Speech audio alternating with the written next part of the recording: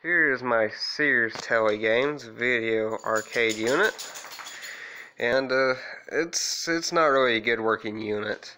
This one is really old and really broken, and as you can tell, it's got a chip here and this massive hole over here, and this is already apart. The switches were stuck. I had to free them up. As you can hear now, they sound pretty well.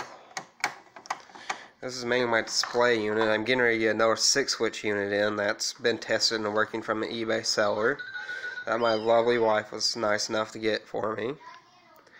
And then be swapping the top on it, which I will definitely show you afterwards of all that. And of course I got some stuff to review with it. Which here's the fender. I'm probably not going to review this game. I might, I don't know. Leave a comment about that. I definitely have Yar's Revenge and Centipede, one of my better games. And here is my joystick. See, it's still got the paint on it. It's still really clean. Need to clean it up some more though. It's got some dirt and grime and dust built up on it.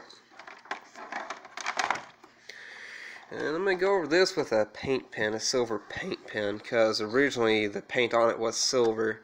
And you can see over time it's definitely got some age. It's got a chip right there, but I'll fill that in. Alright, stick around for part 2.